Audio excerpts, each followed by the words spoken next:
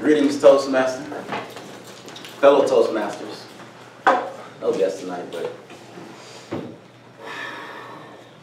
I came into this world quietly. A 10-pound baby boy with an attachment to his mother that needed no words. A pale blue bundle of joy who silently stole the attention of the whole room. You see, before I came into this world, I decided to get all wrapped up into my umbilical cord. And I cut off my oxygen so I couldn't breathe. I wasn't able to take my first breath or make a wild scream to let the world know I had arrived. The doctor had to cut me out of my mother and force breath into my lungs for me to begin this journey of life. One thing I learned from my birth is that for this life to keep going, breath has to keep flowing. No matter if I'm wrapped up in my own umbilical cord or if I'm wrapped up in my own thoughts and feelings, for this life to keep going, I have to allow the breath to keep flowing. My birth was not the last time I had to struggle for my breath. Now, besides being a great swimmer and pinching my nose when I walked past the dumpster, I had to struggle for my breath once again when I was only 12 years old. On a sunny Saturday morning during a hot Corona summer, two young boys decided to get their scruffy hairs cut. So we hopped on our bikes and headed to the barbershop. Blazing down the street at full speed, we came to the crosswalk, feet away from the barbershop. The little light in the intersection told us to go ahead and go. As soon as I entered the intersection, I woke up. My friend pulled me from underneath the burning engine of the car that I never saw coming. My flesh sizzled on the hot asphalt as the rest dangled from my tattered clothes. I climbed to my feet and used my crumbling legs to fall to the curb in black.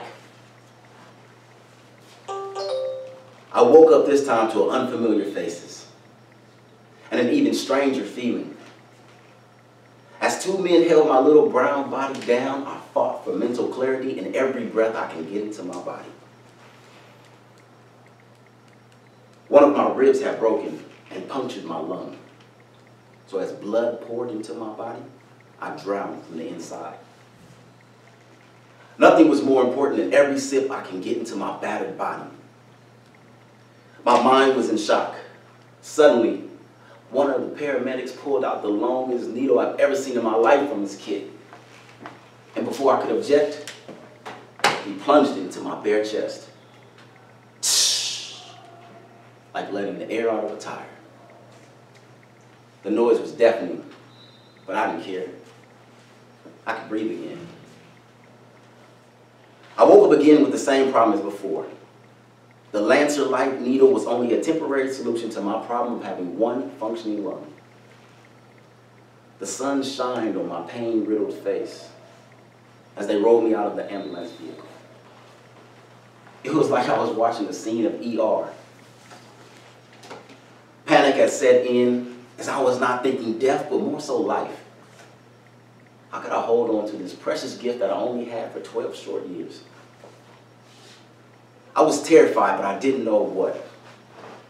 I just wanted my breath back. As they rolled me into the operating room, tears streamed down my bloody face. I watched several masked faces strapping me down, poking me and taking vitals at a time, and the only thing vital to me was my breath.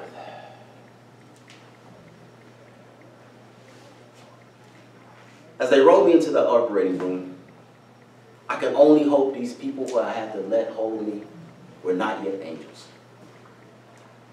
Through my struggles for breath, I felt an invasion of pain into my left side that I can still feel. The doctor had to cut me open and insert a long, rigid plastic tube into my side to allow me to breathe again.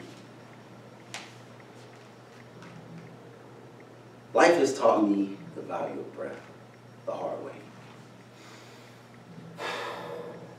No matter if it's rapid and shallow or slow and deep, the breath is the key to continuing this life. Many of us don't acknowledge the breath until it's gone. Whether we witness the childbirth and have our breath taken away, or it's chest-clenching anxiety from speaking in front of a group of Toastmasters. The key to life is to allow the breath to keep going. No matter if it's rapid or shallow, or the deep and slow in breath, the key to continuing is to keep moving. As obstacles come into our life without our request, we have the power to deal with them. When the bills keep going in, the people at your job won't roll away, or your spouse won't roll over, just let the breath roll in.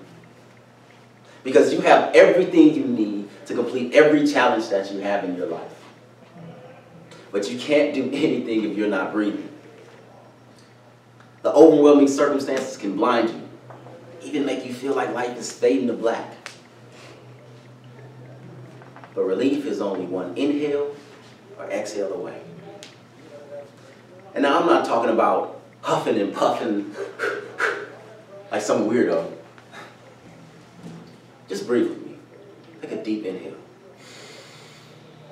and a long exhale. And just enjoy the power you have within you to take care of any challenge in your life. Now I came into this world a breathless baby boy with a life full of challenges facing him. And I will leave this world a breathless man with challenges I have overcome, all because I was able to allow my breath to keep flowing.